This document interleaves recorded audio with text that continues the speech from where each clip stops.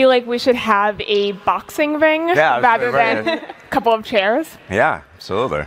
So, I mean, let's just kind of start off with a broad overview of this year. We've had a lot of crypto downturn. Prices are down. Terra Luna, 3AC, Celsius. I mean, just starting off, Ben, I'm curious, you've been walking around this conference for the last couple of days. Is the crypto hype still there, or has it fizzled? Well, I think crypto's looking for a new story to tell. A lot of the stories that it has been telling haven't come to fruition.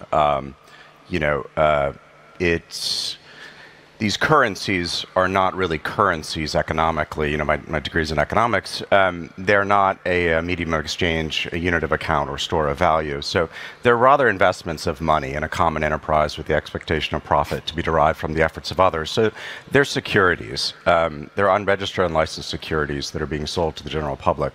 So we've experienced this about 100 years ago, prior to having securities laws, and now we're sort of reliving it 100 years later. So I think that the air has come out of the bubble thus far, a lot of it, right? 2 trillion sort of vanished in about 6 months, but where we go next, I think, hasn't been determined yet. I think there's a lot of sort of dust to settle.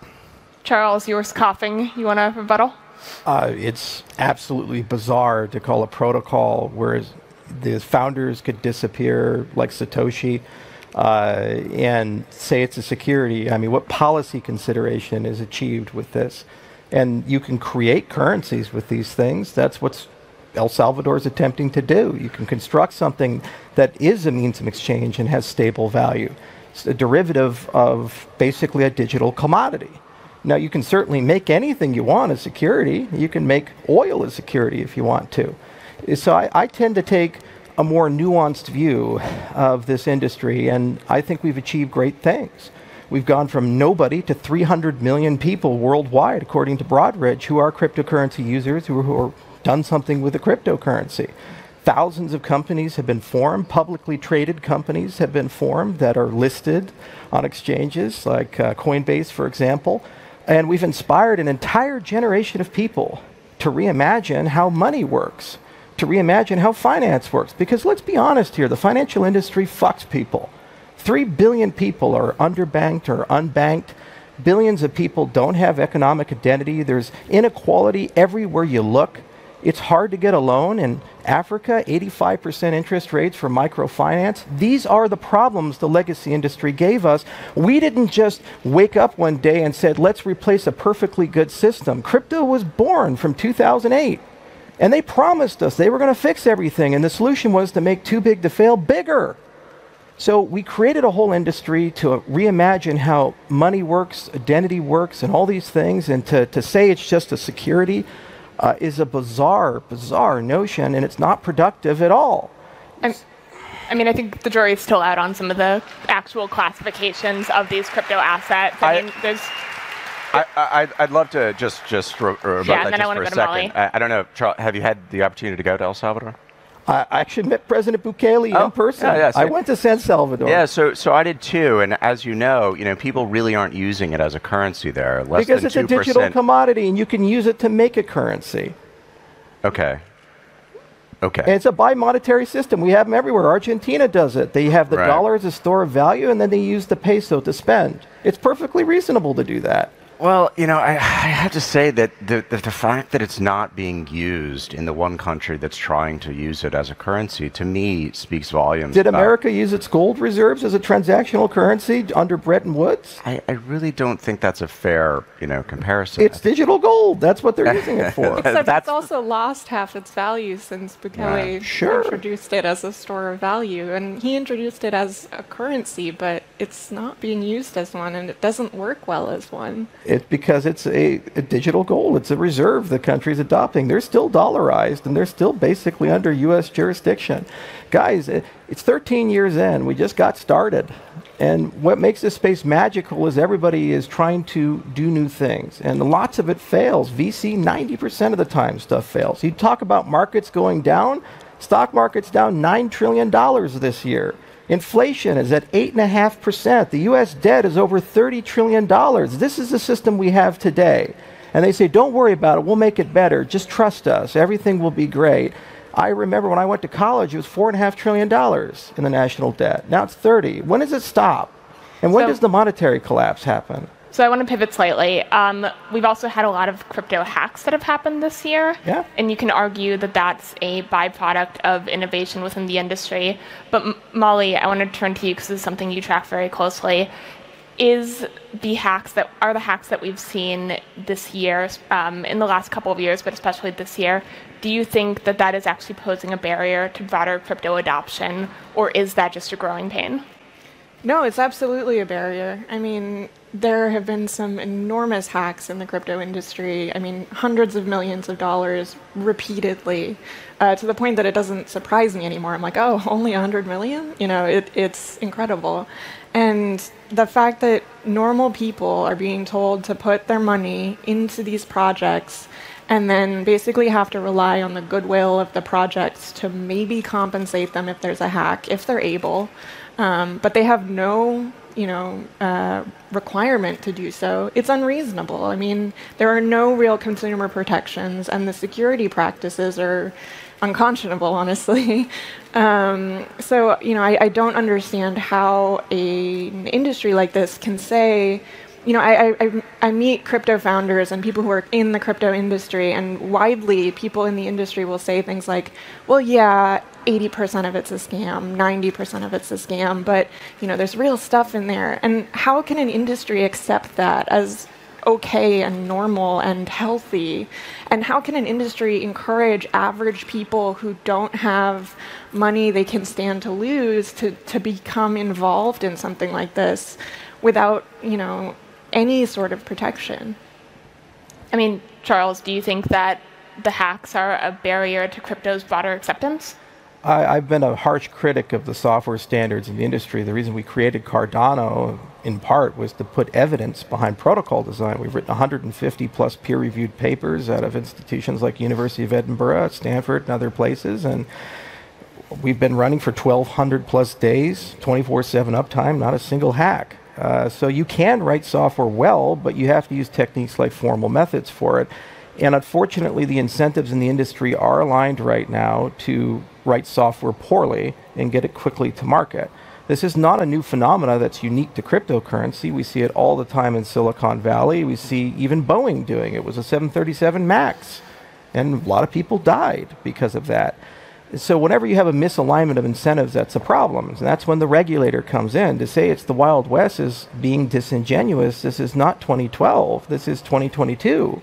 We have MiCA here in Europe. Next year, a very strong possibility the U.S. government's going to pass laws, and regulators have already begun trying to create frameworks. For example, the CFTC went after a certain DAO and said it's an unregistered association or unincorporated association, and there's been numerous regulatory crackdowns that have occurred, and fraud is fraud. Software liability standards are difficult, and that's not our issue. That's an issue we inherited as a society. It is your issue. Hang on. It's an issue we've inherited as a society from companies like Microsoft. There have been tons of hacks in the 1990s and 2000s, and ever since there was an internet, on software, and the software companies don't want liability. Bruce Schneier was writing essays about this in the early 2000s, saying software developers need to be held liable for the software that they write. We say, hey, it's free speech, it's open source code, and US law enables that. This is not crypto specific. The crypto issue is that there's money behind that. Yes. Okay, and Yes. so I do agree that Correct. there needs to be some standards here, and let's look at the average retail crypto holder. The vast majority of them leave their crypto on exchanges, and the vast majority of them are fairly diversified at this point. Yes, people have lost huge sums of money, myself included. Most people have lost money, though. This year alone, I lost $2 billion. I'm right there No, with you. but most people who have invested in cryptocurrency have lost money. Okay, and the thing is that most people who invested .com startups lost money. You see, these boom-bust cycles happen. There's enthusiasm for markets. It could be 1849 with the gold rush. It can be the 1870s with the oil rush. It could be the tulip mania. Could be the tulip mania. You can do all these things, and there's winners and losers, but you have to separate the technology from the micro day-to-day view and say, is there social utility to the work that we do? Yes. And I don't know how to solve problems like, how do I move a medical record from Mozambique to America in a trustless way without using a blockchain to do something like that? I don't know how to create universal credentials so that your academic records in Addis Ababa can be honored in Oxford or other places without a blockchain. I don't know how we're going to do COP26 and rebuild all of the ESG stuff, all the supply chains of the world and every company in the world to be carbon neutral and environmentally friendly unless you have an audit layer. And what are we going to do? Just put China in charge of all of that? No, it needs to be decentralized and trustless because no one nation state can run it. And this is the whole world we're talking about. Your identity, your privacy, your voice. What constrains Elon Musk with Twitter? If it's a protocol, it would constrain him. Other than that, you just have to trust him. The same for Mark Zuckerberg with Meta. And that's the point of crypto, and that's what we're building. There's going to be tons of broken plates along the way, and nobody seemed to complain too much about pets.com. Yeah, the broken plates are the people. The broken plates are the tens of millions of Americans alone who have lost money. Okay, and they weren't involved in that? They didn't consent to that? Somebody put a gun to their head? No, what I'm saying is they made a decision. And the thing about crypto is it gives you freedom, personal accountability. But with no disclosure, sir. With all due respect, securities laws are predicated on disclosure. When you invest money, you need to know who the hell you're giving your money to and what the hell they're doing with it. Now, is our regulated financial system good? No, I agree with you. But you're shifting, each time we ask you questions about the industry, you're shifting the blame to other places, right? It's all of the problems with the regulated financial. In this industry. But we agree. So good. So let's address those because we're not here. We're not bankers, sir. We are. We are simply. I'm a journalist. You're. I don't even know how you classify yourself. But we're here just trying to have an honest conversation about the fact that. So hang on. You think securities disclosures are somehow going to solve all the issues? I think it's important to realize that we agree that there are issues in the financial system, in the legal structure around the financial system, but pointing to something and saying, this is different, we should do this, is you can't assume that because something is different, it's better. It's possible for something to be different and also worse. And, people are being taken for a ride in crypto with the promise that this is going to be the new financial system and this is going to free people from the, big banks that are ruining their lives. And so far, crypto is ruining people's lives. Okay, I want to stop there before, blood is actually drawn. But I want to shift a little bit to some of the NFT craze, because that's been another component of the last year and a half, 2 years. There's obviously been a lot of celebrity endorsements that are still continuing to happen of NFTs and a lot of issuance on that landscape. I mean, why do you think that all of these celebrities and a bunch of very prominent people have interest in the crypto space? What is the motivation there? Money. The motivation is money, real money. They got paid real money to hawk a product. They were I can't speak to their motivations, across the board, of course, or how their familiarity with blockchain technology. But my guess is that most celebrities got a call from their agent and they said, "Hey, you can get paid X dollars to do almost nothing," and the celebrity said, "Tell me more." You don't think there's an actual, creator fan base kind of application to that?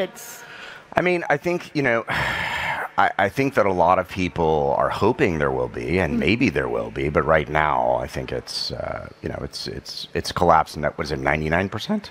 There's a heated debate whether the NFT market has collapsed 97% or 99%. So I will leave that unanswered. But regardless, it's down significantly, and I economically, that looks like sort of the most speculative thing of a already speculative thing has fallen the fastest as the price of money has gone up. I mean, one of the things that's interesting that I actually agree with Charles on is that, we have created this easy money system. That's the title of our book, so I am shilling this book. We have created easy money, and in those times historically where credit is sort of easily, money is readily available, people gamble with it. I mean, historically, and so I think that's what we're seeing, and NFTs I think are a good example of that. We're getting toward the end of the time, but I want to just kind of quickly go around. Molly, if you had a blockchain that was, to as much extent possible, divorced from the speculation of cryptocurrencies, is there an application for the blockchain to actually change the way that things are built, money is moved? I guess, is there a positive aspect you see to it divorced of the speculation? Yeah, I get asked that kind of a lot, and it's an interesting question because it's kind of like asking, well, if fossil fuels had no emissions, would you find, them useful, and should we stick to using them? And it's like, well, maybe, if pigs could fly, that'd be cool too, but, when you can't actually take something away from its fundamental properties, it's sort of not a useful question, in my opinion.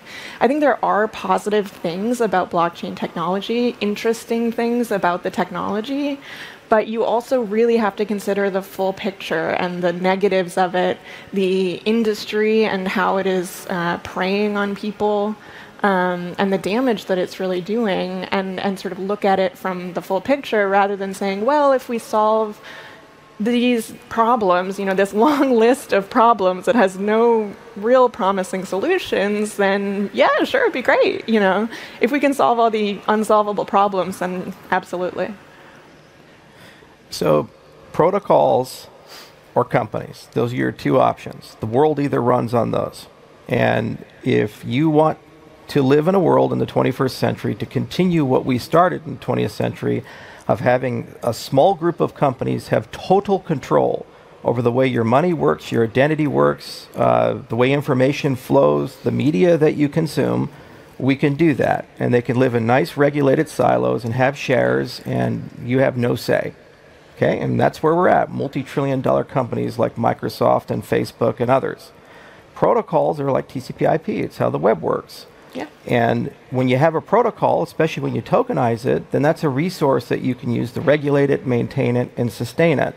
That's the point of the tokenomics. The why is it so volatile? Because we're having difficulty finding a value, a price. And like the Gartner hype cycle, you tend to overvalue, then undervalue, then overvalue, and then eventually you find something. Amazon is a great example of that. In the beginning, 2000, they collapsed. A lot of people lost money there, and it took them until 2011 to get back to the value they had in 2000. What was it, a scam company? No, it's just people knew it was going to be a big deal, but they had a hard time pricing that. Now, with respect, well, hang on. I got to answer the NFT one. I want to let Molly get one last word in, and then I unfortunately have to end it so you guys can continue fighting backstage. I was just going to say that you can compare a collapsing industry to Amazon, which did return to being a fairly highly valued company. Or you can compare it to the many more companies that have collapsed and have not continued to succeed. It's like people saying, oh, well, it's the early internet.